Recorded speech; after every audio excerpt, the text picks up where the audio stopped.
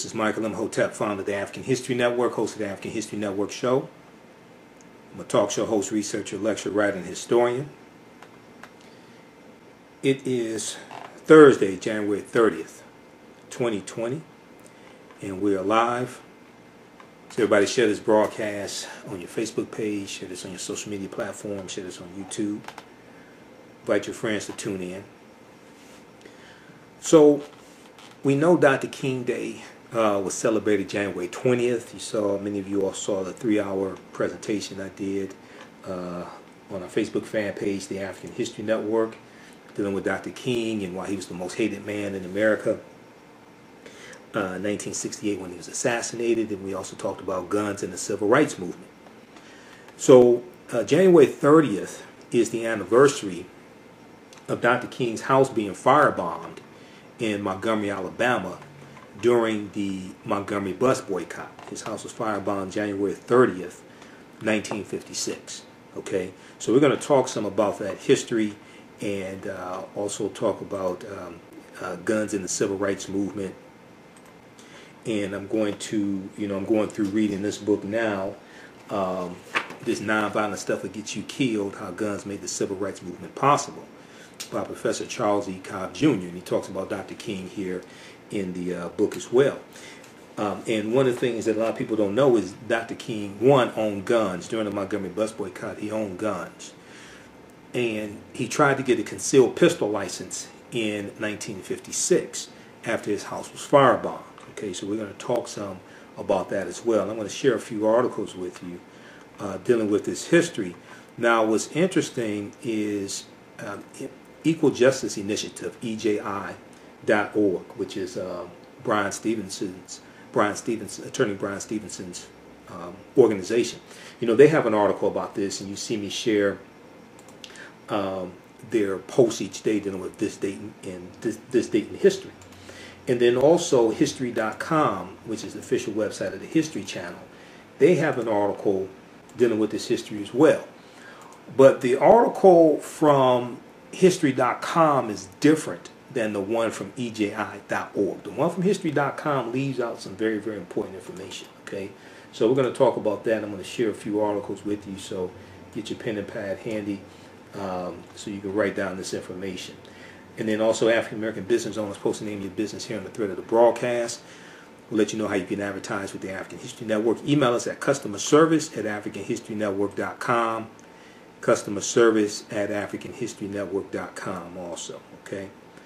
All right. So let me post this here on the thread of the broadcast. So let's look at this article here from EJI.org, Equal Justice Initiative. All right. And it's entitled, let's pin that there. Okay. Let's see here. The one from EJI.org.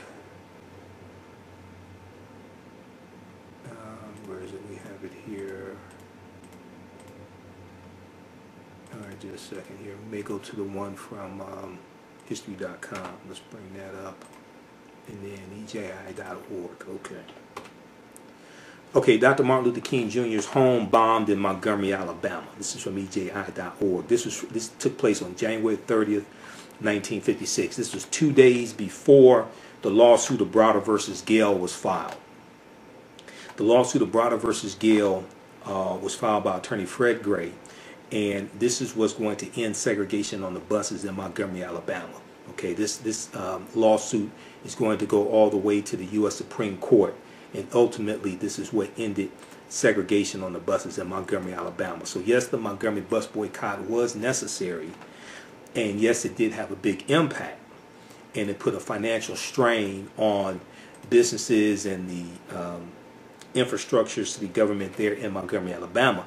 But the Montgomery bus boycott is not what ended segregation on the buses. Okay, it was the lawsuit of Browder versus Gale. And the 4 plaintiffs in the lawsuit were Aurelia S. Browder, Claudette Colvin, Mary Louise Smith, and Susie McDonald, 4 African-American women who refused to give up their seats on the buses there in Montgomery, Alabama. And that was before Rosa Parks refused to give up her seat December 1st, 1955. So, on the evening of January 30th, 1956, 1 month after the beginning of the Montgomery bus boycott, started Monday morning, December 5th, 1955. The Montgomery, Alabama home of Dr. Martin Luther King Jr. was bombed while his wife, Coretta Scott King, 7-week-old daughter Yolanda, and a neighbor were inside. The front of the home was damaged, but no one was injured. The front of the home was damaged, but no one was injured. I saw Face to Face Africa has an article about this as well. And you see a picture of the front of the house, okay, and you see how it was damaged. Part of the upper portion of the house, I guess the awning or something like that is hanging down. So you see some of the devastation. So Dr. King rushed home to find a large crowd gathered outside of his home. Some of them were carrying weapons and preparing to take action in defense. The crowd cheered Dr. King's arrival, and the mayor and police commissioner urged the crowd to remain calm and promised the bombing would be fully investigated. So the mayor at the time was Mayor William A. Gale, Gayle. When we look at the lawsuit of Broder versus Gale, the mayor was one of the defendants, okay, because these African Americans sued the mayor, the police chief, members of the city council. They sued the Montgomery Bus Lines, Inc., which was the bus company. They sued a number of people in this lawsuit. So the crowd cheered Dr. King's arrival, and the mayor and police commissioner urged the crowd to remain calm and promised the bombing would be fully investigated. Now, Dr. King confirmed his family was safe and then addressed the anxious and angry crowd, many of whom were members of his church. Okay, so he advocated for nonviolence. He said, quote, "If you have weapons," he pleaded, "take them home. If you do not have them, please do not seek them. We cannot solve this problem through violence. We must meet violence with nonviolence." Now, the crowd dispersed peacefully after Dr. King assured them, "Go home and don't worry. We are not hurt. And remember, if anything happens to me, there will be others to take my place." Okay, so that is the article from EJI.org, Equal Justice Initiative. Okay. What's going to happen after that is Dr. King is going to try to get a concealed pistol license in Montgomery, Alabama. I think it was February of 1956. But he's going to be denied the concealed pistol license. Okay, I'll share another article dealing with that, and I'm going to share a little bit of the book, "This Nonviolent Stuff That Gets You Killed: How Guns Made the Civil Rights Movement Possible," by Professor Charles E. Cobb Jr. Okay, Professor Charles E. Cobb Jr. And Professor Charles E. Cobb Jr. was a field secretary for SNCC, Student Nonviolent Coordinating Committee, for 5 years in rural Mississippi, organizing African Americans to register to vote and fighting for a Voting Rights Act in 1965. And he talked about how it was now the book is subtitled. I forgot to tell you the subtitle of the book. The book is subtitled "How Guns Made the Civil Rights Movement Possible." How guns made the civil rights movement possible. Okay, I want to make sure you all see this. So a lot of what we have been taught about the civil rights movement and being a nonviolent movement is largely historically inaccurate, because it was African Americans with guns who protected the civil rights workers. It's going to be African American men with guns who are going to protect Dr. King even before the Deacons for Defense and Justice were founded in 1964, Jonesboro, Louisiana. If we look at the article from History.com, Martin Luther King Jr.'s home is bombed, January 30th, 1956. So it talks about, it says on January 30th, 1956, an unidentified white supremacist terrorist bombed the Montgomery home of Reverend Dr. King. No one was harmed, but the explosion outraged the community and was a major test of King's steadfast commitment to nonviolence. King was relatively new to Montgomery, Alabama, but had quickly involved himself in the civil rights struggle there. He was a leading organizer of the Montgomery bus boycott, which began in December 1955 after activist Rosa Parks was arrested for refusing to give up her seat on a segregated city bus to a white passenger. So we know that the Montgomery Improvement Association is going to be formed in early December 1955. I think it was December 5th, 1955, actually. The Montgomery Improvement Association is going to be formed, and this is going to be the organization that's going to guide the Montgomery bus boycott, and that organization elected Dr. King to be the head of the Montgomery Improvement Association and to lead the Montgomery bus boycott. So the boycott brought Dr. King national recognition, but also made him a target of white supremacists. He was speaking at a nearby church on the evening of January 30th when a man pulled up in a car, walked up to King's house, and tossed an explosive onto the porch, okay, a firebomb. The bomb went off, damaging the house, but did not harm Dr. King's wife, Coretta, who was inside with the couple's 7-month-old daughter, Yolanda. News of the bombing spread quickly, and an angry crowd soon gathered outside King's home. A matter of minutes after his home had been bombed, standing feet away from the site of the explosion, King preached nonviolence. He said, quote, "I want you to love your enemies." He told his supporters, "Be good to them, love them, and let them know you love them." It's a prime example. End quote. It's a prime example of King's deeply held belief in nonviolence, as what could have been a riot instead became a powerful display of the highest ideas of the civil rights movement. So King added that, quote, "If I am stopped, this movement will not stop," end quote, a sentiment he repeated throughout his life. Later that same year, while the boycott was still in effect, someone fired a shotgun at King's home, and they continued to receive death threats and intimidation, including a threatening letter from the FBI until King's assassination in 1968. Now, we also know later in September 1956, his house was firebombed again also. At biography.com's website, they have a video dealing with that, when Dr. King's house was firebombed in September of 1956. So bombings, shootings, and arson at African-American churches remain shockingly common in the United States. A massacre committed by a white supremacist at a church in Charleston, South Carolina, claimed 9 lives in 2015, and in 2019, it's talking about Dylan Roth. And in 2019, the son of a local sheriff's deputy was arrested and charged with a string of arson attacks on African-American churches in Louisiana. Now, what's interesting, neither one of these articles talk about Dr. King owning guns, and they didn't talk about Dr. King trying to get a concealed pistol license in 1956 as a result of his house being firebombed and the death threats that he's getting. Okay, so in the article from EJI.org, Equal Justice Initiative,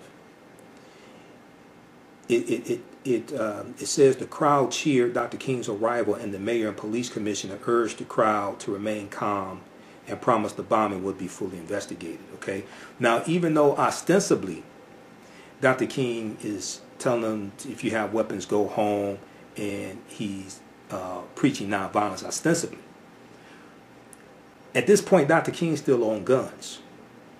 1. 2, we know it's going to be African-American men around him who own guns and protect him and civil rights workers. And it very well could be that what he said that because the police chief and the mayor were there as well to give cover and keep things calm. Because what he didn't want is a riot to break out or rebellion to break out while they have the bus boycott taking place. And they're getting national attention because of this bus boycott. They don't want something like this to derail it. Okay, so let's look at a couple of articles here. One is from, let's see, where do we go? We'll look at this here. At Stanford.edu, they have a King Institute, Stanford University, on their website. So they have a lot of articles about Dr. King, writings of his, things like this, right? They have an entry here, King's home firebombed, January 30th, 1956. At 9:15 p.m. while King is speaking before 2,000 congregants at a mass meeting at First Baptist Church, his home is bombed. Coretta Scott King and their daughter Yolanda Denise are not injured. King addresses a large crowd that gathers outside the house, pleading for nonviolence. The city commission promises police protection for King and offers a $500 reward for the capture and conviction of the persons responsible for the bombing. The Kings stay at the home of Dexter of Dexter Deacon J.T. Brooks. Okay, so there's Dexter Avenue Baptist Church. Late that night, King Sr., Dr. King's father, his daughter Christine, son A.D., and Coretta's father, Obadiah Scott, arrive hoping to convince Dr. King and his family to return to Atlanta, but he refuses because he's committed to this bus boycott. All right. Now, if we look at the Guardian.com, there's an article from what's the date on this? January 20th, 2014. When Martin Luther King gave up his guns. And it says, King became an icon of pacifism, but he also believed in confrontational direct action. And it talks about when he tried to get a concealed pistol license in 1956. Few are aware that Martin Luther King Jr. once applied for a permit to carry a concealed handgun.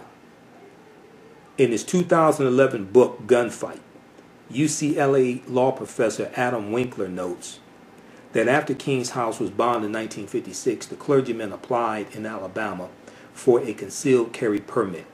Local police loathed to grant such permits to African Americans, deemed him, quote unquote, unsuitable, and denied his application. The lesson from this incident is not, as some NRA members have tried to suggest in recent years, that Dr. King should be remembered as a gun-toting Republican. And among many other problems, this portrayal neglects to acknowledge how Republicans use conservative anger about civil rights advances to win over the Dixiecrat South to their side of the aisle. Rather, the fact that Dr. King would request license to wear a gun in 1956 just as he was being catapulted onto the national stage illustrates the profundity of the transformation that he underwent over the course of his public career. So if we look at this, and you can read this article in full, and it talks about him adopting the nonviolent ideology of Mahatma Gandhi, and also January 30th is the anniversary of Mahatma Gandhi being assassinated. But we all know Gandhi was a racist, right? We all know Gandhi did not like African people at all. The numerous negative statements that Gandhi made about African people, like when he was in South Africa. So we've posted, AtlantaBlackStar.com has articles about that. We've posted a number of articles dealing with this. But History.com has an article, January 30th, this day in history, January 30th, Gandhi assassinated. Mahatma Gandhi, Mohandas Gandhi, the political and spiritual leader of the Indian independence movement, is assassinated in New Delhi by a Hindu extremist. Okay, so you can read that. We'll post these links here on the thread of the broadcast. Now, let's go back to the one from the Guardian. Let's see here. Okay, so the article from the Guardian goes on when Dr. King gave up his guns. It goes on to say, okay, so Dr. King, a newcomer to Montgomery, Alabama, was unexpectedly thrust into the leadership of the movement, chosen in part because he was not identified with any of the established factions among the city's prominent African Americans. So when you watch Eyes on the Prize, and they talk about the Montgomery bus boycott, E.D. Nixon is interviewed, who was a past president of the NAACP. He was a local activist there. Coretta Scott King was interviewed. Rosa Parks was interviewed. And they said that Dr. King was chosen because he was so new in Montgomery, Alabama. Very, very few people knew who he was. He wasn't part of certain factions in the community, things like this. So he was picked to lead it. He did not want the job. Okay? He took the job reluctantly because he felt other activists who had a history there should be one of the ones to lead the Montgomery Improvement Association. But so he reluctantly took the job. Okay, so soon Dr. King was receiving phone calls on which unidentified voices warned, quote, "Listen, N-word, we've taken all we want from you. Before next week, you'll be sorry you even came to Montgomery," end quote. After such threats resulted in the bombing of King's home in February 1956, armed watchmen guarded against further assassination attempts. I think they're talking about January 30th, 1956. Okay, so he's going to have armed watchmen guard his home after his house is firebombed. And then also we know in his last book, Where Do We Go From Here, Chaos or Community, chapter 2 is called Black Power. Okay, so Dr. King, see, we have to read Dr. King's books. We have to read his writings, because every Dr. King Day, and if you January 20th on Dr. King Day, I did a 3-hour broadcast. Go back and watch it. It's on our Facebook fan page, The African History Network. It's on my YouTube channel, Michael M. Hotel. And I go deep into this, right? When they have these Dr. King Day celebrations, they deal with the emasculated Dr. King. They don't deal with the revolutionary Dr. King, okay? And they deal with the Dr. King that largely is designed to make white people feel comfortable with the oppression of African Americans. So if we look at page 27 of Where Do We Go From Here, Chaos or Community, Dr. King said, I tried to make it clear that besides opposing violence on principle, I could imagine nothing more impractical and disastrous than for any of us, through misguided judgment, to precipitate a violent confrontation in Mississippi. We had neither the resources nor the techniques to win. Furthermore, I asserted many Mississippi whites from the government on down would enjoy nothing more than for us to turn to violence in order to use this as an excuse to wipe out scores of Negroes in and out of the march. Finally, I contended that the debate over the question of self-defense was unnecessary, since few people suggested that Negroes should not defend themselves as individuals when attacked.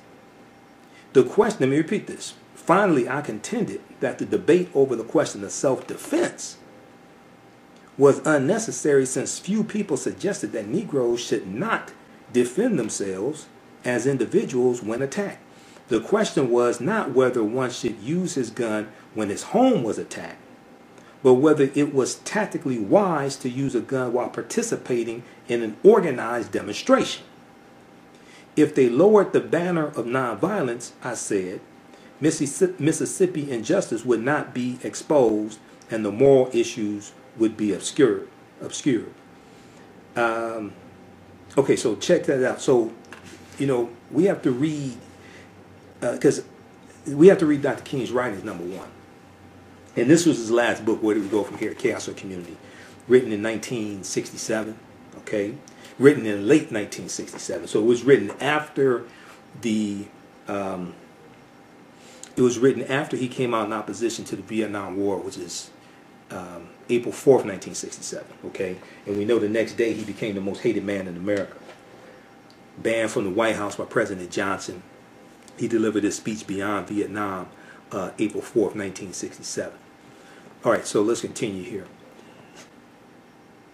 Okay, so the response, if we go back to the article, Why Did Dr. King, or When Dr. King Gave Up His Guns, okay, from theguardian.com. This response reflected King's still tentative embrace of the theory and practice of nonviolence. This is in 1956. In his talks before mass meetings, King preached the Christian injunction to, quote-unquote, love thy enemy. Having read Henry David Thoreau, in college, he described the bus boycott as an, quote, act of massive non-cooperation, end quote, act of massive non-cooperation, and regularly called for passive resistance. But King did not use the term nonviolence, and he admitted that he knew little about Gandhi or the Indian independence leaders' campaigns. As King biographer Taylor Branch notes, out-of-state visitors who were knowledgeable about the principles of unarmed direct action, such as Reverend Glenn Smiley of the Fellowship of Reconciliation and Bayard Rustin of the War Resisters League, reported that King and other Montgomery activists were, quote, at once gifted and unsophisticated in nonviolence, end quote, at once gifted and unsophisticated in nonviolence, end quote. So it's going to be Bayard Rustin who's going to basically convince Dr. King to get rid of his guns. Because what happened was, so if we look at this nonviolent stuff that gets you killed, how guns made the civil rights movement possible.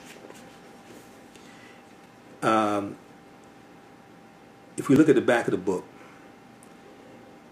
it says, visiting Martin Luther King Jr. during the Montgomery, Alabama bus boycott, journalist William Worthy, W-O-R-T-H-Y,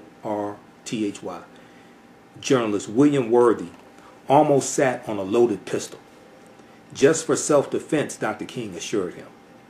It was not the only weapon King kept for such a purpose. One of his advisors remembered the Reverend's Montgomery, Alabama home as an arsenal. Like King, many ostensibly nonviolent civil rights activists embraced their constitutional right to self-protection. Yet this crucial dimension of the Afro-American freedom struggle has been long ignored by history. Ostensibly means it gives the superficial image, or it gives a superficial facade of being one thing, but it's really something else. Okay, so on the surface it looks nonviolent, but it really isn't, because it was Negroes with guns who were protecting the civil rights workers. So, like King, many ostensibly nonviolent civil rights activists embraced their constitutional right to self-protection. Yet this crucial dimension of the Afro-American freedom struggle has been long ignored by history.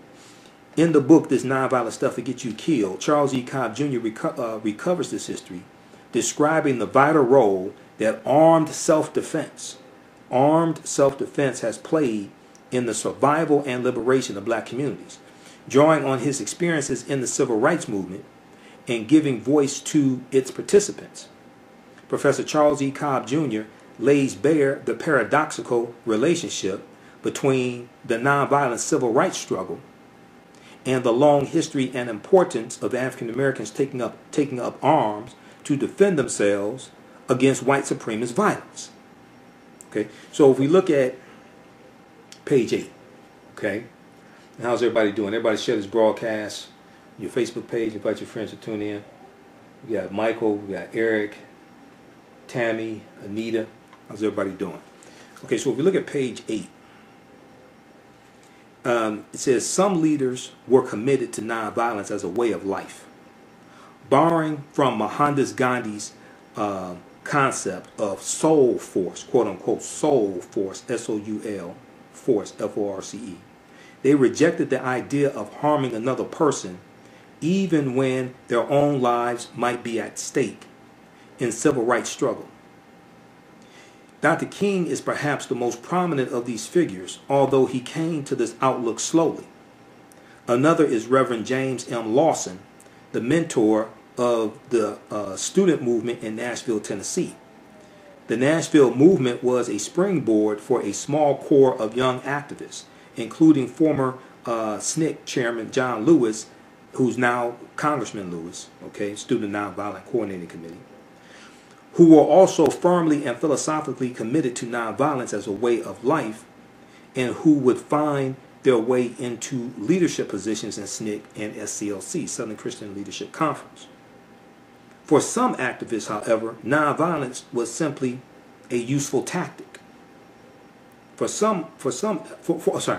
activists, however, nonviolence was simply a useful tactic. One that did not preclude self-defense whenever it was considered necessary and possible.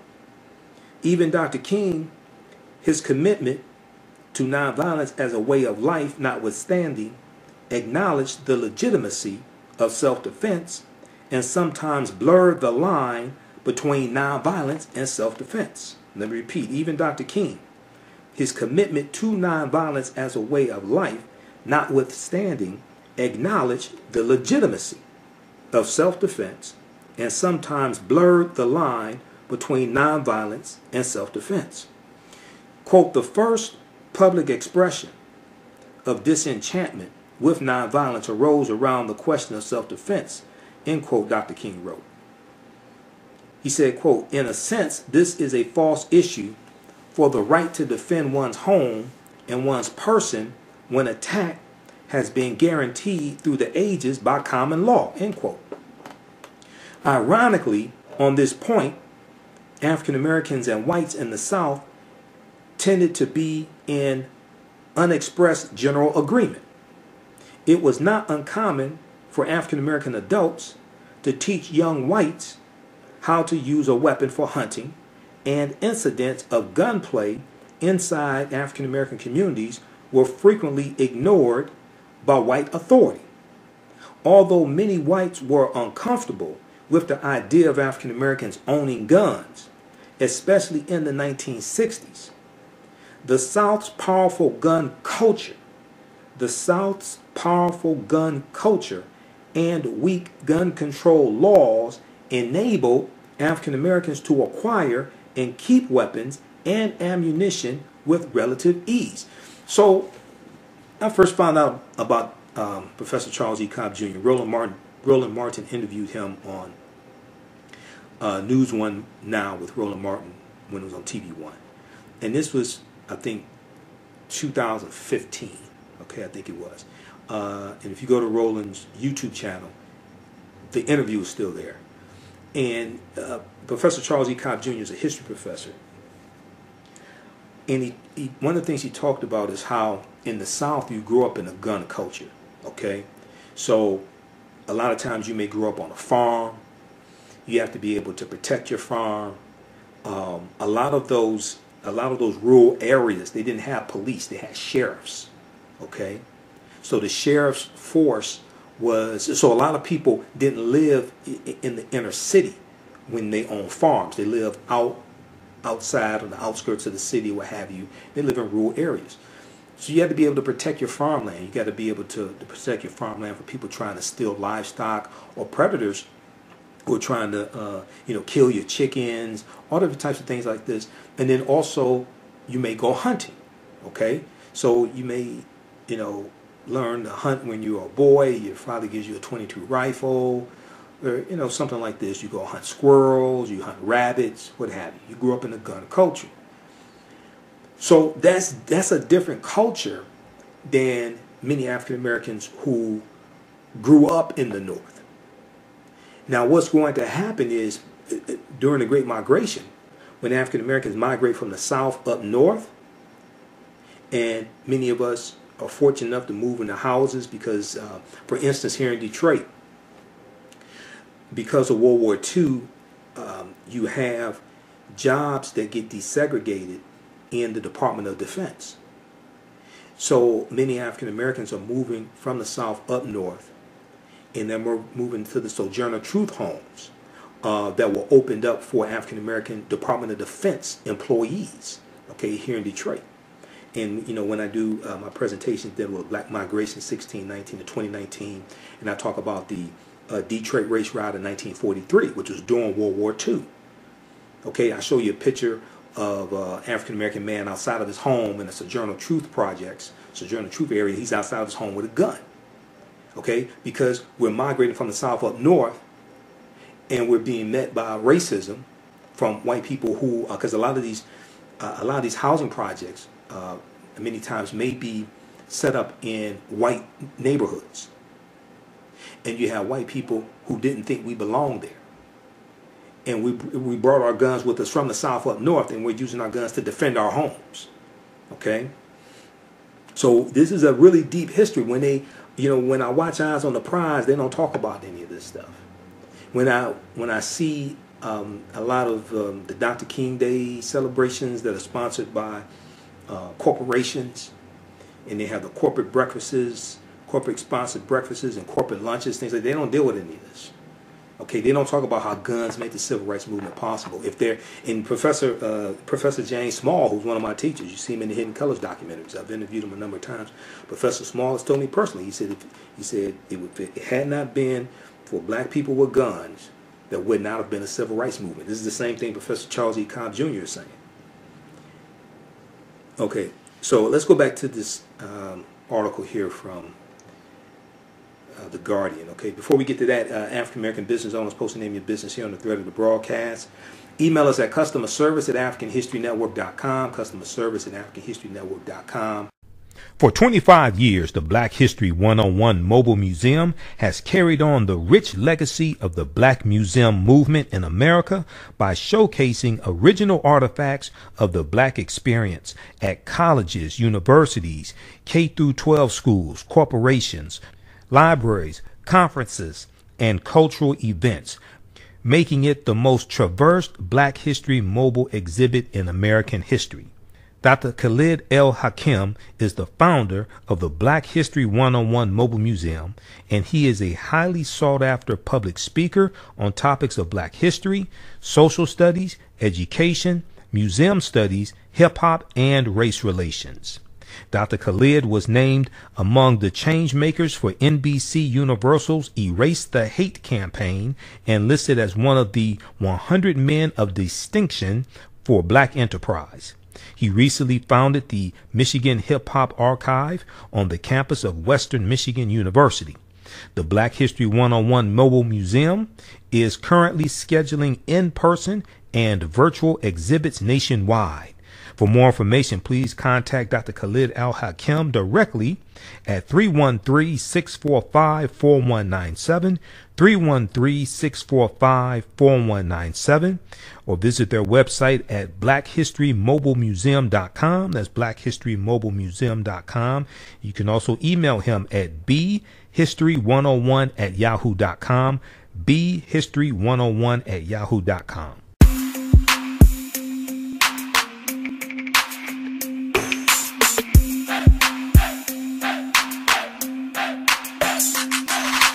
Are you getting ready for fall or winter? We have the solution for all seasonal clothing needs. Comedicwear.com is the go-to online source for Comedic African fashion and lifestyle products with a contemporary twist.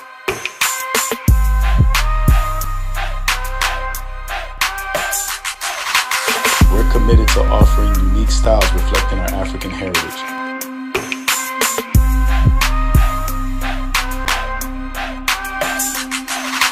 Comedicwear.com is inspired by ComedicScribes.com to influence our people in learning and showing pride. Please visit our website at Comedicwear.com. With BlackBusinessT.com, the messages are clear and meaningful. Keep your business in the black and out of the red. Mind your black business, know your numbers, and plan strategically. Black Business Boss, lead your industry. Support black business, encourage, patronize, and uplift one another. BlackBusinessT.com currently has products sold in Detroit, Atlanta, Chicago, and Los Angeles, with proceeds returned to the black community. They have a wide selection of hoodies, t-shirts, mugs, hats, sweatshirts that support black-owned businesses. Visit the website blackbusinesstee.com. That's blackbusinesstee.com. Okay, so let's continue. All right, let's go back to the article from The Guardian. So after Dr. King's house is firebombed January 30th, 1956, we see there's going to be armed African-American men who act as watchmen guarding his house and protecting him from further assassination attempts. Okay, so this response reflected Dr. King's still tentative embrace of the theory and practice of nonviolence. Okay, let me skip down. Okay, we dealt with that. Okay, Bayard Rustin. Okay, so both Bayard Rustin and Reverend Glenn Smiley took notice of the firearms around the King household and argued for their removal. In a famous incident described by historian David Garrow, Garrow, Bayard Rustin was visiting Dr. King's parsonage, his house, with reporter William Worthy. So that's the incident that's talked about in this nonviolent stuff will get you killed. When the journalist almost sat on a pistol, he and Dr. King stayed up late that night arguing whether armed self-defense in the home could end up damaging the movement. It was not long before King had come around to the position advocated by groups like the Fellowship of Reconciliation. In 1959, at the invitation of the Gandhi National Memorial Fund, King made a pilgrimage to India to study the principles of Gandhi, and he was moved by the experience. Ultimately, he never embraced the complete pacifism. Okay, ultimately, he never embraced the complete pacifism. Later in the Black Power years, King made a distinction between people using guns to defend themselves in the home and the question of, quote, whether it was tactically wise to use a gun while participating in an organized protest, end quote. So that's that quote that comes from page 27 of Where Do We Go From Here, Chaos or Community, that's written by Dr. King. Chapter 2 deals with Black Power and the Black Power movement. Okay, so that's where that quote comes from. I already shared that with you. Dr. King is making a distinction between the two. Okay, so later in the Black Power years, King made a distinction between people using guns to defend themselves in the home and the question of, quote, whether it was tactically wise to use a gun while participating in an organized protest, end quote. But for himself, King claimed nonviolence as, quote, a way of life, and he maintained his resolve under conditions that would make others falter. Okay, so so you can read the rest of this here. But at the same time, it's going to be men with guns who protect Dr. King. And also Dr. King is going to sometimes use the Deacons for Defense and Justice to protect civil rights workers. So on the surface, it's ostensibly nonviolent. But when you look below the surface, no, it's Negroes with guns. It's Negroes with guns protecting the civil rights workers. Okay, you can read the rest of this because it's kind of a long article. I don't have time to get through all of this. But you get the idea. As I explained, oftentimes there was a reason why most slaves ran away at nighttime and not in the daytime. We didn't have PhDs, but we weren't dumb. We knew we had a better chance of succeeding and getting away if we ran away in the cover of night. All right, so let's go back to this nonviolent stuff to get you killed. Page 8. For most activists, however, nonviolence was simply a useful tactic, one that did not preclude self-defense whenever it was considered necessary and possible. Even Dr. King, his commitment to nonviolence as a way of life, notwithstanding, acknowledged the legitimacy of self-defense and sometimes blurred the line between nonviolence and self-defense. Quote, the first public expression of disenfranchisement with nonviolence arose around the question of self-defense, he wrote. In a sense, this is a false issue for the right to defend one's home and one's person when attack has been guaranteed through the ages by common law. Ironically, on this point, African Americans and whites in the South tended to be in unexpressed general agreement. It was not uncommon for black adults to teach young whites how to use a weapon for hunting, and in incidents of gunplay inside black communities were frequently ignored by white authority. Okay. So next paragraph. Because guns are so common a part of Southern culture, there was far less controversy about their use in the nonviolent freedom movement than one might imagine. Okay, because once again, before the Great Migration of 1915 to 1970, 90% of African Americans lived in the South. So we're growing up in Southern culture, in a gun culture.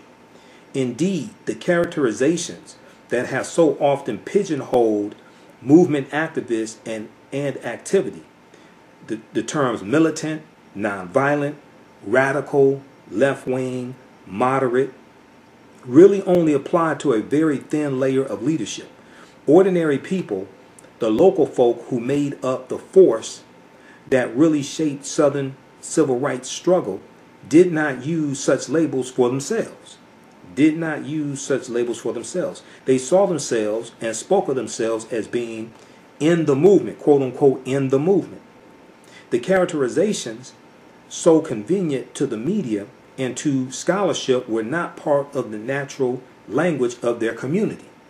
Even when these expressions seeped into their speech, In one widely circulated movement story, usually repeated with laughter and almost certainly apocryphal, an older woman active in the movement in Mississippi or Louisiana or Alabama or Georgia or somewhere in the South, depending upon who is telling the story, responds to radio, television, or newspaper denunciation of some movement activity as a communist plot by saying to a movement worker, quote, "I'm sure glad you communists came in here," end quote.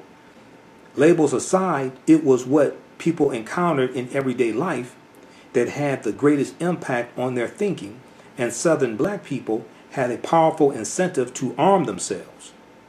Because the federal government was unwilling to protect Southern freedom fighters, local law enforcement officers, many of them also members of the Ku Klux Klan, ignored their duty and frequently joined in terrorist acts themselves.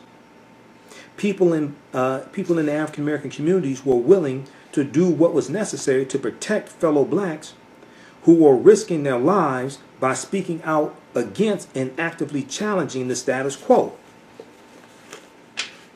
The willingness of some to take armed defensive action enabled the civil rights movement to sustain itself during the mid-20th century. Despite its importance to the Southern freedom movement, the relationship between nonviolence and armed self-defense has been consistently overlooked and misunderstood. Let me repeat this. Despite its importance to the Southern freedom movement, the relationship between nonviolence and armed self-defense has been consistently overlooked and misunderstood. The dichotomy between violence and nonviolence, so often imposed by historians and other analysts, is not very helpful for understanding either the use of guns in local black communities or contemporaneous movement discussion and debate about self-defense. The use of guns for self-defense was not the opposite of nonviolence. The use of guns for self-defense was not the opposite of nonviolence, as is commonly thought. Something more complicated but absolutely normal was at play. Hartman Turnbow, Turnbow, precisely illustrates what, when explaining why without hesitation he used his rifle to drive away night riders attacking his home. He said, quote, "I had a wife and I had a daughter, and I love my wife just like the white man loves his, and a white man will die for his, and I shall die for mine," end quote. That's page 10, okay? This nonviolent stuff will get you killed, how guns made the civil rights movement possible, by Professor Charles E. Cobb Jr. Right now, and this book came out in, I think it was 2015 or 2014.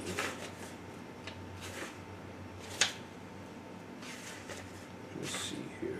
2014. All right, now, if we look at, I think, two more articles here. Well, three.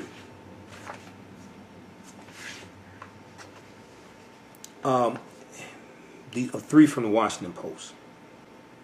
Then also, if you all like this type of information, you can donate to the African History Network, paypal.me/the AHN Show, or $ the AHN Show through Cash App, $ the AHN Show through Cash App, or paypal.me/the AHN Show through PayPal. It helps support the African History Network, helps us keep doing the research, finance our Sunday night show, etc. July 28, 2014, Professor Charles E. Cobb Jr. wrote an article for the Washington Post entitled "This Nonviolent Stuff Will Get You Killed." Okay, and I'll post a link here to this article. See, what's interesting is I go to a lot of I've been to some Dr. King Day celebrations over the past few years. I don't get asked to speak at a lot of them. I've been to African American History Month celebrations, and oftentimes this part of the civil rights movement is not talked about. Now, when we study the Deacons for Defense and Justice, founded July 10th, 1964 in Jonesboro, Louisiana, We see that the Deacons for Defense and Justice were largely formed to protect the civil rights workers because the local police and the sheriffs were not doing their jobs.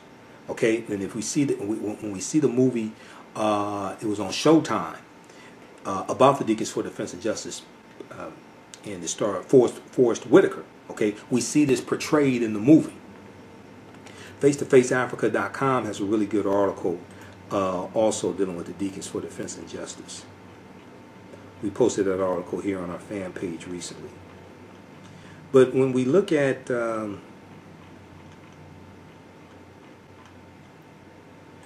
if we look at this article from Washington Post, from Professor Cobb Jr. also, July 28, 2014.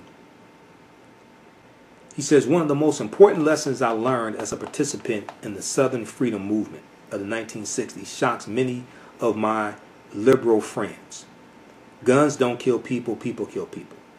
I am neither a member nor supporter of the NRA, but both sides in today's convoluted arguments about gun control and the Second Amendment need to pay attention to this lesson. To begin, here's an excerpt from the introduction of my latest book, This Nonviolent Stuff That Gets You Killed, How Guns Made the Civil Rights Movement Possible. Armed self-defense, or to use a term preferred by some, armed resistance. Armed resistance. And I've seen books refer to this as armed resistance. Now, these weren't vigilantes. They weren't out trying to, start a race war or something like that. Okay? They were trying to defend their families, defend their homes, defend their communities, and defend the civil rights workers. And oftentimes because the police and the sheriffs were not doing their jobs also. Okay, let's just be clear on that. And I'm trying to see what page is this on in the book, because it doesn't say. So if you have this book at home, how many of y'all have read this book? Because a lot of people don't even know about this book.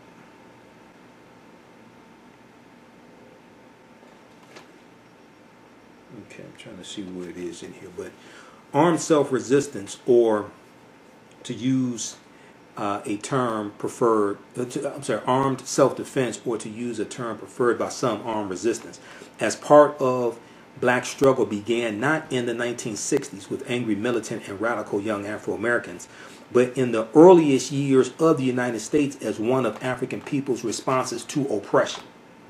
This tradition, which culminates with the civil rights struggles and achievements of the mid-1960s, cannot be understood independently or outside its broader historical context. In every decade of the nation's history, brave and determined black men and women picked up guns to defend themselves and their communities. Thus, the tradition of armed self-defense in Afro-American history cannot be disconnected from the successes of what today is called the nonviolent civil rights movement. The tradition of armed self-defense in Afro-American history cannot be disconnected from the successes of what today is called the nonviolent civil rights movement. He's saying they go hand in hand. Okay? Participants in that movement always saw themselves as part of a centuries-long history of black life and struggle. Guns in no way contradicted the lessons of that history. Guns in no way contradicted the lessons of that history. Indeed, the idea of nonviolent struggle was never, indeed the idea of nonviolent struggle was newer in the black community. The idea of nonviolent struggle was newer in the black community, and it was protected in many ways by gunfire and the threat of gunfire. Simply put, because nonviolence works so well as a tactic by effecting change and was demonstrably improving their lives, some African Americans chose to use weapons to defend the nonviolent freedom movement. Once again, if it had not been for Negroes with guns, there would not have been a civil rights movement. Although it is counterintuitive, any discussion of guns in the movement must therefore also include substantial discussion of nonviolence and vice versa. The Southern Freedom Movement of the 1960s was broad in its objectives and its strategies, which helps explain the seemingly paradoxical coexistence of guns and nonviolence within it. As noted in 1964 by Robert P. Bob Moses, director of the Mississippi Project of the Student Nonviolent Coordinating Committee, SNCC. He said, quote, "It's not contradictory for a farmer to say he's nonviolent and also pledge to shoot a marauder's head off," end quote. A story that former SNCC chairman Stokely Carmichael, who became Kwame Ture, liked to tell was of bringing an elderly woman to vote in Lowndes County, Alabama. So we know it was in 1965 that Stokely Carmichael and others, they're going to found the Lowndes County Freedom Organization in Lowndes County, Alabama, 1965. And this is helping African Americans register to vote. And their symbol is going to be the Black Panther. Their symbol is going to be a Black Panther. And we know it's going to be Bobby Seale and Stokely Carmichael, Bobby Seale and Huey P. Newton, who are going to get permission from the Lowndes County Freedom Organization to use the Black Panther as a symbol for the organization that they're forming called the Black Panther Party for Self-Defense. There's an article from theroot.com that breaks down this history, and it deals with Selma. I think that's 5 things you should know about Selma. 5 things you should know about Selma. Okay, so this came out around the time the movie Selma came out. This is from March 6, 2015. Okay, and then incidentally, the character Black Panther from Marvel Comics, that came out before the Black Panther Party for Self-Defense came out. The Black Panther character debuted July 1966 in issue number 52 of the Fantastic Four comic book. Okay, that's July 1966. The Black Panther Party for Self-Defense wasn't founded until October 1966. So, if we look here at the root, let's see here.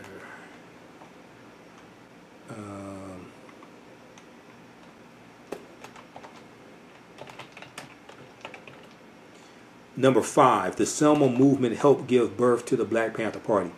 At the end of the march from Selma to Montgomery, Alabama, 23-year-old SNCC activist Stokely Carmichael decided to head to Lowndes County, Alabama, where 80% of the population was African American, but there were zero black people registered to vote. He went there to build a new political party. He formed the Lowndes County Freedom Organization, which used the Black Panther as a symbol. Okay, as its symbol. In October 1966, Stokely Carmichael, who was now head of SNCC, Student Nonviolent Coordinating Committee, and a leading voice of the Black Power movement, was a keynote speaker at a conference in Berkeley, California. In attendance were Huey P. Newton and Bobby Seale, who would adopt the Black Panther logo of the LCFO, Lowndes County Freedom Organization, for a new organization they were forming in Oakland, California. This organization was the Black Panther Party for Self-Defense. But they got, I've read other information, they got permission to use the Black Panther as their symbol. Okay, so read this article here, 5 things you should know about Selma. And this deals with the Selma to Montgomery March. We know Montgomery is the capital of Alabama.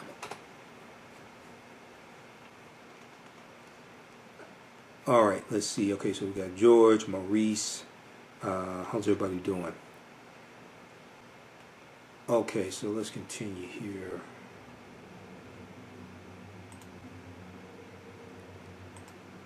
All right, this was the one from Washington Post. Okay, so it's talking about Stokely Carmichael, a story that former SNCC Chairman Stokely Carmichael liked to tell was of bringing the elderly woman to vote in Lowndes County, Alabama. Okay, so the 1955-56 Montgomery bus boycott. Oh, sorry, I skipped over something. Okay, bringing the elderly woman to vote in Lowndes County, Alabama. Quote, she had to be 80 years old and going to vote for the first time of her life. That old lady came up to us, went into her bag, and produced this enormous, rusty Civil War look, this enormous, rusty Civil War looking old pistol. Best you hold this for me, son. I'm going to cast my vote now, end quote. Okay. So this is an old black woman, about 80 years old, going to vote for the first time. She took a gun. She took a gun with her. Okay. So maybe this is where Medea got it from. I don't know. So the 1955-1956 bus boycott of Montgomery, Alabama, the student sit-in movement that began in 1960 and the freedom rides in 1961 all persuasively demonstrated that nonviolent resistance was an effective way of fighting for civil rights. These were not acts of hate or brutality towards white people, who were themselves ignorant of their imprisonment by a system that led them to believe in white supremacy. They were instead aggressive confrontations that challenged the system, and recognizing this refutes the notion that nonviolence was a passive tactic. Nevertheless, it was startling to see the willingness of Southern civil rights activists to put themselves in harm's way and their refusal to respond with violence when assaulted. Almost immediately, nonviolent resistance was criticized as dangerous foolishness that reflected weakness, even cowardly submission. Writing in 1957 about the Montgomery bus boycott, Dr. W.B. Du Bois expressed great skepticism about nonviolence. He said, quote, no normal human being of trained intelligence is going to fight the man who will not fight back, but suppose they are wild beasts or wild men. To yield to the rush of the tiger is death, nothing less, end quote.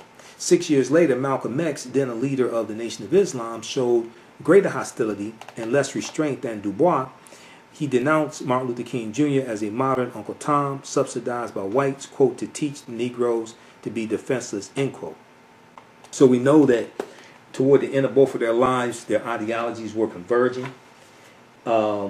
We know that, so if you read Martin Malcolm in America, a Dream or a Nightmare by James H. Cone, he painstakingly deals with this. Okay. We also know that Malcolm's going to join the civil rights movement when he officially separates from the Nation of Islam March 8th, 1964. And also, while Malcolm was still in the Nation of Islam, July 31st, 1963, the month before the March on Washington, Malcolm calls for a unification of the civil rights leaders. He sends a letter to the leading civil rights leaders, including Dr. King, and he requests a meeting with them. And he said we have to find a common solution to a common problem posed by a common enemy. If you read the article from the Washington Post that deals with, it's entitled Martin Luther King Jr. and Malcolm X Met Just Once. And it deals with that history. But when Malcolm meets Dr. King, March 26, 1964, at the U.S. Senate debate for the Civil Rights Act of 1964, Malcolm tells Dr. King, I'm throwing all of my effort into the heart of the civil rights movement. Because Malcolm is already separated from the Nation of Islam then. So their reaction suggests that neither Du Bois or Malcolm X could grasp the fact that nonviolence, although risky, as any challenge to oppression always is, was not passive, that it provided an effective means of directly challenging white supremacy with more than rhetoric. Acts of nonviolent resistance contributed mightily to ending the mental paralysis that had long kept many black people trapped in fear and subservient to white supremacy, reluctant to even try to take control over their own lives, despite the fact that slavery had ended roughly a century earlier. The principled militant dignity of nonviolent resistance also won nationwide sympathy for the idea of extending civil rights to black people. So let's see here. Okay, you can read the rest of that article. We'll post a link here. There's another one, it's a really important one I want to get to before we get out of here. So this is this article was by Professor Charles E. Cobb Jr. This is not about stuff that gets you killed.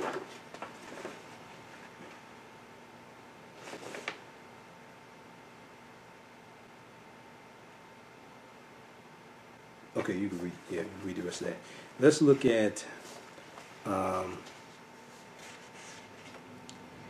Professor Nicholas Johnson. Professor Nicholas Johnson wrote the book "Negroes and the Gun: The Black Tradition of Arms." Negroes and the Gun: The Black Tradition of Arms.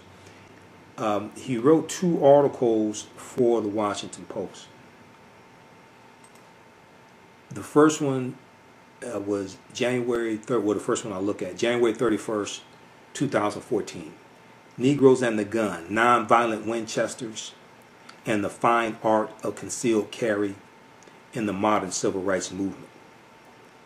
And in the article, let's see,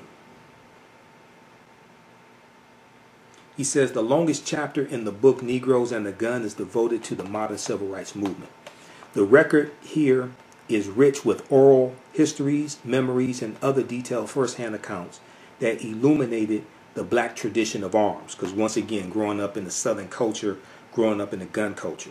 Local lore in Columbia, Tennessee says that in 1946, armed Negroes were a break on plans, B-R-A-K-E, a stop, a break on plans to lynch Thurgood Marshall. The prodigiously armed T.R.M. Howard, his initials T.R.M. Howard, and the surrounding black community were central in the quest for justice for Emmett Till. In 1956, Constance Baker Motley, who was an African-American female attorney, and she goes on to become the first African-American female federal judge. Constance Baker Motley and Thurgood Marshall in 1956 were guarded by armed black men overnight and on the way to the courthouse when they were in Birmingham, Alabama to press desegregation cases. Rosa Parks recounts vividly a table filled with guns as she and her husband Raymond Parks started hosting activist meetings at their house on Huffman Street, that's there in Montgomery, Alabama. And Raymond Parks' gun was a comfort when harassment began. So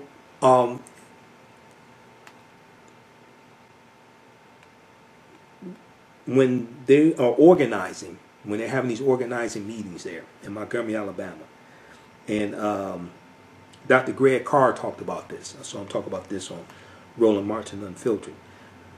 But Rosa Parks said when they would sit down at the table, they would take their guns out and put them, take their pistols out, put them on the table. So if the Klan or white supremacists bust in their house while they're meeting, their guns will already be out and they could shoot them. Now this is Rosa Parks. So when they talk about Rosa Parks, they don't talk about Rosa Parks and guns. I wonder why.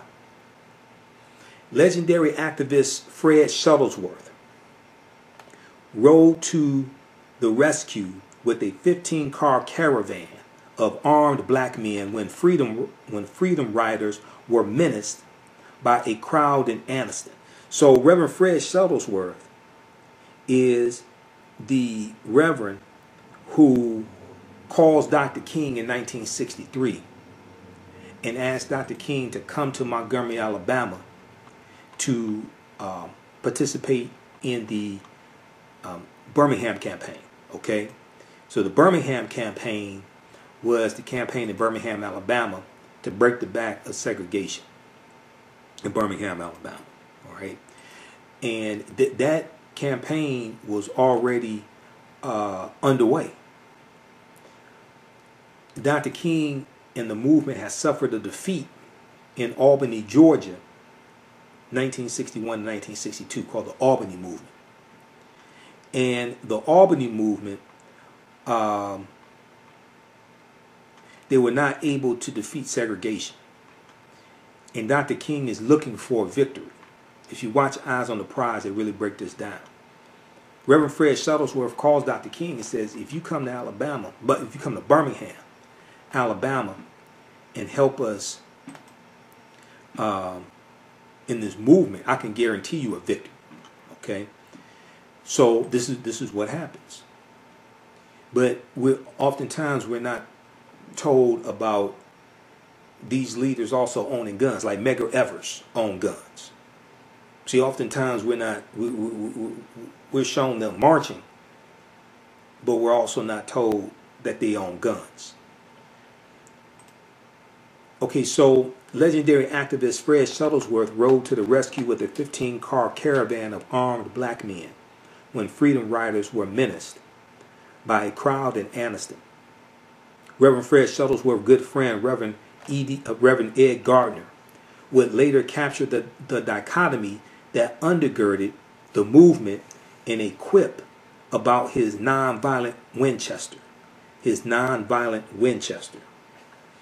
Condoleezza Rice, former Secretary of State, was just a child at the time, but vividly reconstructs the scene of her father and the men of Dynamite Hill in Birmingham, Alabama, organizing an armed watch to deter bomb throwers. Dynamite Hill. Now, Birmingham, Alabama was also called Bombingham because white people were bombing so many African Americans' homes.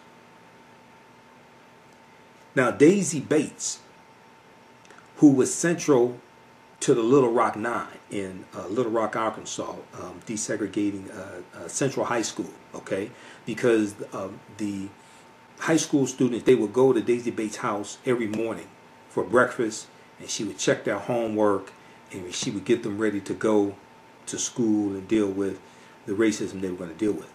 Daisy Bates, who shepherded the Little Rock Nine through the integration struggle, offers a rich record of the culture of arms.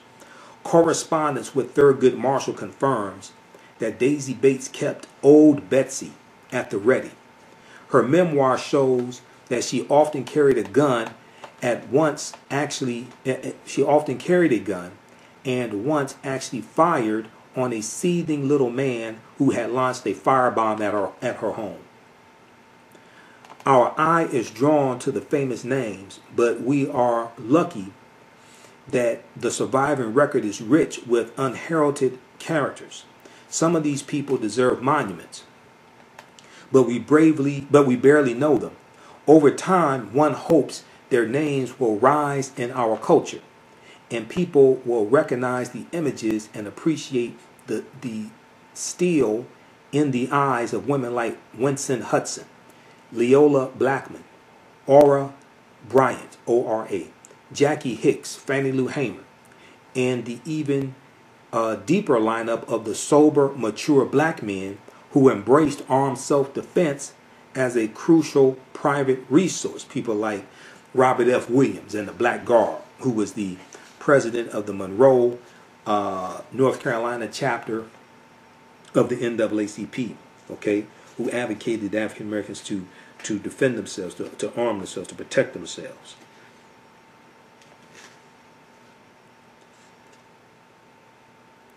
So these people not only own guns and fired them in self-defense, they also carry guns in defiance of discretionary permitting schemes of the type that said a bombing at Martin Luther King's home did not constitute good cause for granting him a permit to carry a gun. That's dealing with February 1956.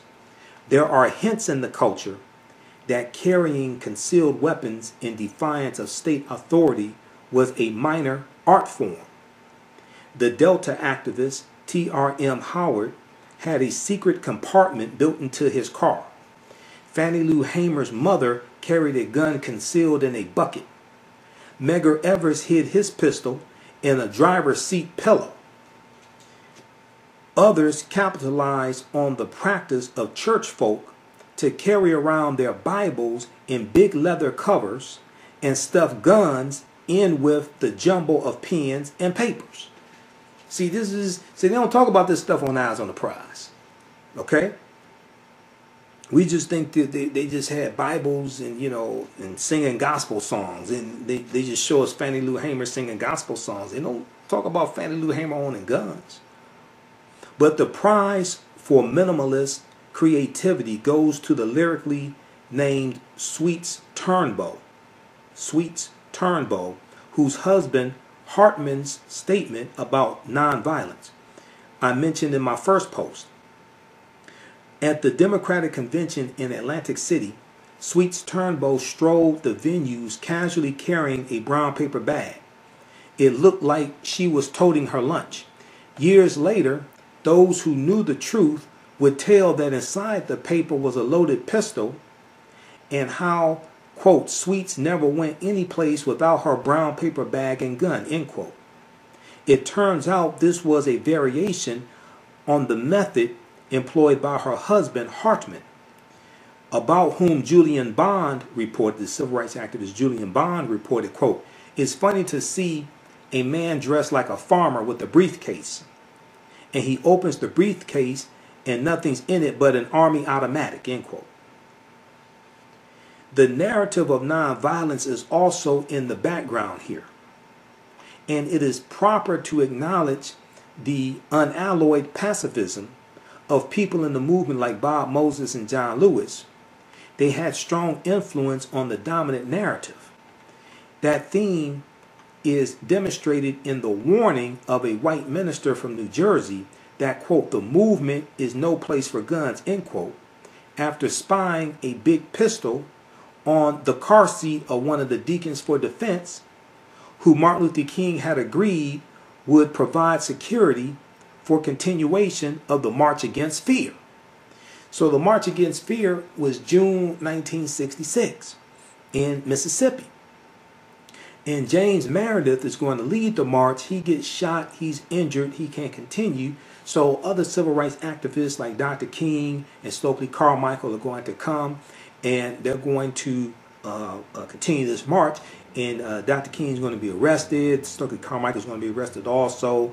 And then June 28, 1966, if I remember correctly, June 28, 1966, Stokely Carmichael comes out of jail, and this is when he's going to use the term Black Power, okay? And this is like basically the first time he publicly uses the term Black Power and talk about what we want is Black Power. If you watch the 6-part series on PBS called African Americans, Many Rivers to Cross, by Dr. Henry Louis Gates Jr. African Americans, Many Rivers to Cross. They talk about this. And you can watch it on YouTube. Maybe you can still find it on YouTube. Don't tell them I told you it's on YouTube. But you can order it from PBS. Then also Gates put out a book that's a companion to it. So the book is good. Now they don't talk about the African presence in this country going back 51,700 years ago. You got to read First Americans Were Africans, Documented Evidence by Dr. David M. Hotep for that. You got to read this book. They're not dealing with the fact that this was our land stolen from us. You got to read the First Americans Were Africans, Documented Evidence for that. Okay, but there's still some good information in this book. Then also, this is probably the preeminent book on the Deacons for Defense and Justice by Lance Hill. The Deacons for Defense, Armed Resistance, and the Civil Rights Movement. The Deacons for Defense, Armed Resistance, and the Civil Rights Movement. Okay? If it had not been for Negroes with guns, there would not have been a Civil Rights Movement. So, they talk about, let's see, the March Against Fear in here. And March Against Fear, page 232 to 234.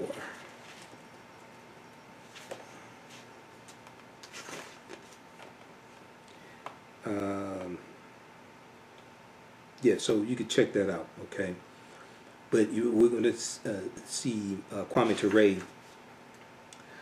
talk about Black Power, okay? And this is what we want. And that's going to be June of 1966.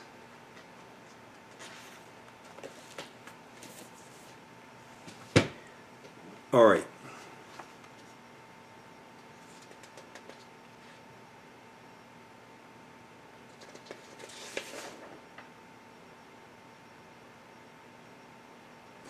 Okay, so let's go back to this article here quickly. This is from Washington Post. Negroes and the Gun, Nonviolent Winchesters, and the Fine Art of Concealed Carry in the Modern Civil Rights Movement. So after spying a big pistol on the car seat of one of the deacons for defense, who Martin Luther King Jr. had agreed would provide security for continuation of the March Against Fear. But other Northern activists, also among the unsung, reflected the sentiments of their host about the importance of private self-defense. Yale law student Don Cates, Kates, drew enduring practical lessons about the value of private firearms from his black host, and translated that into a lifetime of gigantically influential Second Amendment scholarship. Native American activist John Salter, Salter, explains that his preparations tracked those of the community, recounting, quote, like a martyred friend of mine, Medgar Evers, I traveled armed with a .38 and a .44-40 Winchester carbine, end quote. Now, Medgar Evers' brother, Charles Evers, also considered the gun an indispensable tool. We are left wondering how to value statements of John Salter and Charles Evers that guns saved their lives against the bloody fact that a man with a gun took the life of their beloved brother and friend, Medgar Evers. So that was Byron Della Beckwith, June 12th, 1963, that Medgar Evers is assassinated, shortly after midnight. One lesson is that a gun is no guarantee of safety, and some will argue that it makes things worse. Still, Medgar Evers, John Salter, and countless others chose the gun, suggesting that amid conflicting empirical claims about the costs and benefits of firearms, much of this ultimately comes down to private assessments and private choice. Okay, so you can read the rest of it. This is a really good article here from Professor Nicholas Johnson. Okay, Negroes and the Gun, Nonviolent Winchesters, and the Fine Art of Concealed Carry in the Modern Civil Rights Movement. Once again, all this history is just totally left out of the Civil Rights Movement when certain people tell it. All right, now if we look at this last article here, another one from Professor Nicholas Johnson, the earlier one he wrote for the Washington Post, January 27, 2014, The What and Why of Negroes and the Gun, the Black Tradition of Arms. The What and Why of Negroes and the Gun, the Black Tradition of Arms. Okay, let me pull this one up here. Where do we have this? And I have this one pulled up as well.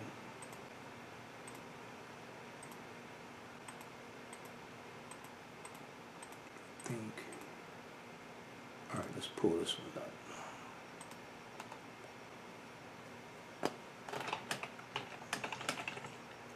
Just a second here.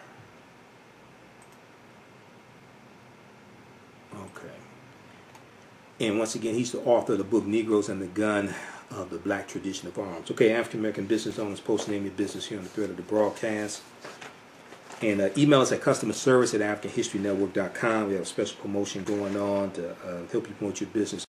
For 25 years, the Black History 101 Mobile Museum has carried on the rich legacy of the Black Museum movement in America by showcasing original artifacts of the Black experience at colleges, universities, K-12 schools, corporations, libraries, conferences, and cultural events, making it the most traversed Black History mobile exhibit in American history.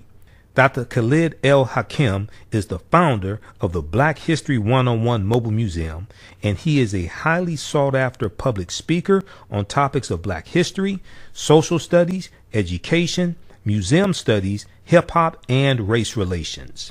Dr. Khalid was named among the change makers for NBC Universal's Erase the Hate campaign and listed as one of the 100 men of distinction for Black enterprise. He recently founded the Michigan Hip Hop Archive on the campus of Western Michigan University. The Black History 101 Mobile Museum is currently scheduling in-person and virtual exhibits nationwide. For more information, please contact Dr. Khalid Al-Hakim directly at 313-645-4197, 313-645-4197, or visit their website at blackhistorymobilemuseum.com. That's blackhistorymobilemuseum.com. You can also email him at bhistory101@yahoo.com, bhistory101@yahoo.com.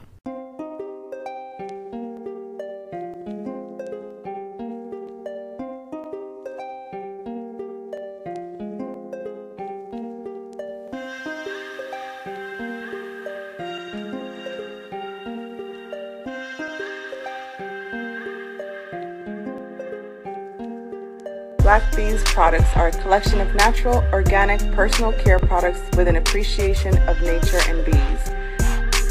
Our philosophy is without bees, we have nothing.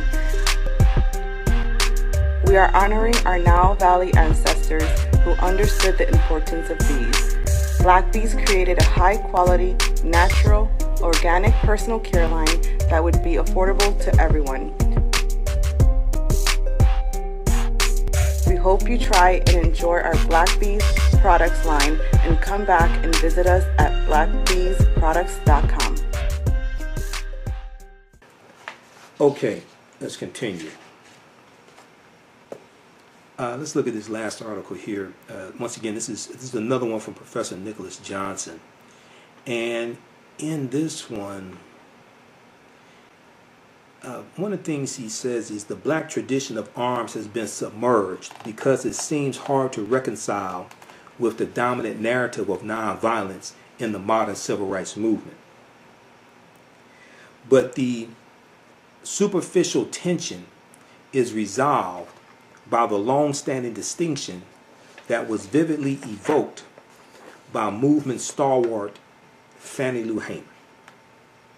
Fannie Lou Hamer's approach to segregationists who dominated Mississippi politics was, she said, quote, "Baby, you just gotta love them.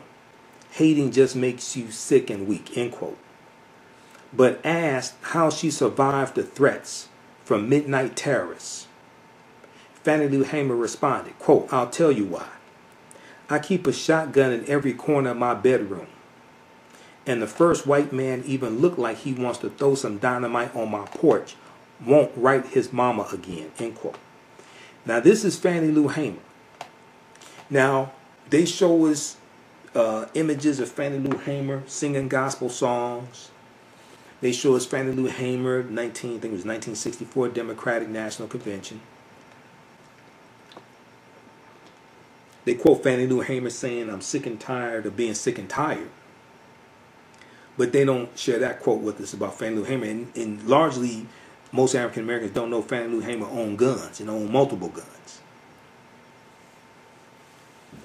Like Hartman Turnbull, Fannie Lou Hamer embraced private self-defense and political nonviolence without any sense of contradiction. In this, she channeled a more than century-old practice and philosophy that evolved through every generation, sharpened by icons like Ida B. Wells, Dr. W.B. Du Bois, and Daisy Bates, pressed by the burgeoning NAACP and crystallized by Martin Luther King Jr., who articulated it this way: violence exercised merely in self-defense. All societies, from the most primitive to the most cultured and civilized, accept as moral and legal the principle of self-defense, even involving weapons and bloodshed, has never been condemned by even Gandhi. When the Negro uses force in self-defense, he does not forfeit support. He may even win it by the courage and self-respect it reflects. But violence as a tool of advancement, involving organization, as in warfare, possesses incalculable perils. So the article goes on to say, in practice and in policy, from the leadership to the grassroots, this view prevailed into the 1960s, right up to the point where the civil rights movement boiled over into violent protests and black radicals openly defied the traditional boundary against political violence. That violent and radical turn was the catalyst for a dramatic transition as the movement ushered in a new black political class, rising within a progressive political coalition that included the newly minted National Gun Control Movement. The burgeoning black political class embraced gun bans and lesser supply controls as one answer to violent crime in the new domains. By the mid-1970s, these influxes had supplanted the generations-old black tradition of arms with a modern orthodoxy of stringent gun control.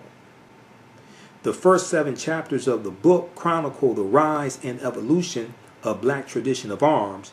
Chapter 8 details the pivot from that tradition into the modern orthodoxy of stringent gun control. Okay, so you can read the rest of this article here. This is also from the Washington Post. All right, so once again, January 30th, 1956 is the anniversary of Dr. King's house being firebombed. And, this gets into a history of the civil rights movement that a lot of people don't know about. And this deals with how guns made the civil rights movement possible. And many people don't know Dr. King owned guns or why he got rid of his guns or what he said about self-defense in 1967, things like this, right?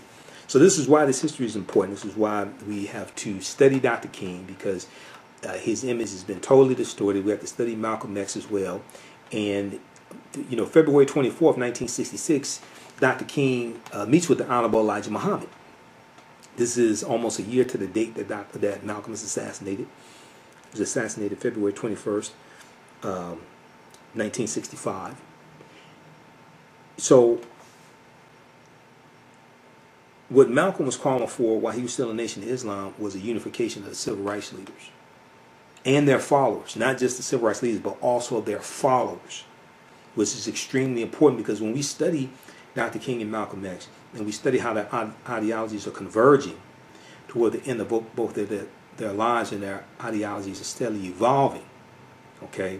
And if you go watch the 3-hour presentation I did January 20th, 2020, it deals with Dr. King's distorted legacy and why he's the most hated man in America. I share an interview that NBC News did with him May 8th, 1967. And it's dealing with Beyond Civil Rights Black Power. And from 66 to 68, Dr. King transitions from civil rights to human rights, which is the logical evolution. All right, so we really have to understand this, because both Dr. King and Malcolm X are misunderstood. The civil rights movement is misunderstood as far as that goes. Okay, be sure to listen to the African History Network show Sundays, 9 p.m. to 11 p.m. Eastern Standard Time on 9:10 a.m. the Superstation WFDF, and then we broadcast here on our Facebook fan page, the African History Network. For African American History Month, we have a 15 DVD bundle pack of a lot of my lectures, and actually I added additional ones, so it's 16. So on sale $100, regularly something like $250, something like that. But this is a Black History Month bundle pack. It's right on the homepage of our website, so you can order that. We have those shipping out quickly, and includes these are all some lectures I've done past 2 or 3 years.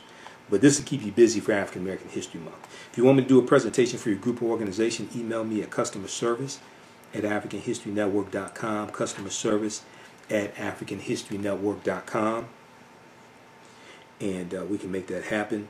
All right. So follow us on our Facebook fan page, The African History Network, The African History Network. Also on our YouTube channel, Michael Imhotep, IMHOTEP. All right, so look, we have to get out of here. And also, if you want to support the African History Network, you could donate $ the AHN show through Cash App, because we have Cash App now. People are asking us to get Cash App. $ the AHN show, the AHN show through Cash App, and then also through PayPal, paypal.me/the AHN show, paypal.me/the AHN show, or at our website, AfricanHistoryNetwork.com. Click on the yellow donate button, and through PayPal, if you want to set up for recurring donation, you can do that. If you want to donate 25, 50, 100, whatever it is, that helps us keep doing the research, pay the bills, stay on the air, and finance our Sunday night show as well.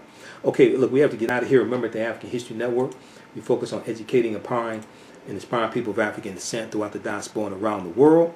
Because right now, it's correct wrong behavior. What you do for yourself, what you do to yourself, and what you allow other people to do to you and get away with is based upon what you think about yourself. What you think about yourself is based upon what you have been taught about yourself. What you've been taught about yourself is based upon everything you've read, heard, and seen about yourself. Remember, right now, it's correct wrong behavior. It's not over till we win. Wakanda forever. We'll talk to you next time. Peace. With BlackBusinessT.com, the messages are clear and meaningful. Keep your business in the black and out of the red. Mind your black business, know your numbers, and plan strategically. Black Business Boss, lead your industry. Support black business, encourage, patronize, and uplift one another. BlackBusinessT.com currently has products sold in Detroit, Atlanta, Chicago, and Los Angeles, with proceeds returned to the black community. They have a wide selection of hoodies, t-shirts, mugs, hats, sweatshirts that support black-owned businesses. Visit the website blackbusinesstee.com. That's blackbusinesstee.com. Intuitive Design Clothing is an online accessory store that sells one-of-a-kind signature statement pieces for men and women. They also specialize in fashion consultations, closet organization, and decorating small spaces. Are you looking for a statement piece for a special affair, or would you like to add some select pieces to your ensemble of accessories? If you're looking for something different, definitely contact Kathy Norman, owner and CEO of Intuitive Design Clothing. Visit their website, intuitivedesignClothing.com. That's intuitivedesignClothing.com, and you can email her at info@intuitivedesignClothing.com. Intuitive Design Clothing is where every entrance is a grand entrance.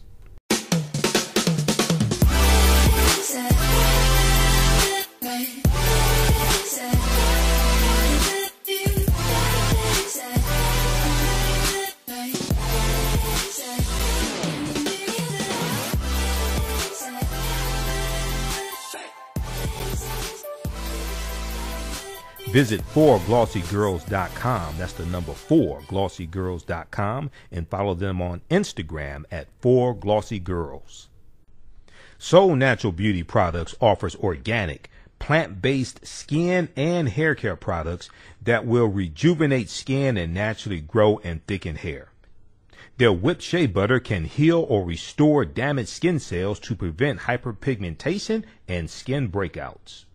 All products are made with organic plant-based ingredients. Their maximum hair growth oil is fortified with organic herbal extracts and undeniably proves that Mother Nature knows best. It thickens, lengthens, softens, and conditions all types of hair. They even guarantee hair improvement within 90 days or a full refund. Their all-natural 24-hour deodorant leaves the body smelling fresh without sweating for up to 24 hours. It does not stain fabric, goes on smoothly, and has a refreshing lavender and frankincense aroma. It can be used by men, women, and even children. Place your order today at soulnaturalbeautyproducts.com. That's soulnaturalbeautyproducts.com, and follow them on Facebook at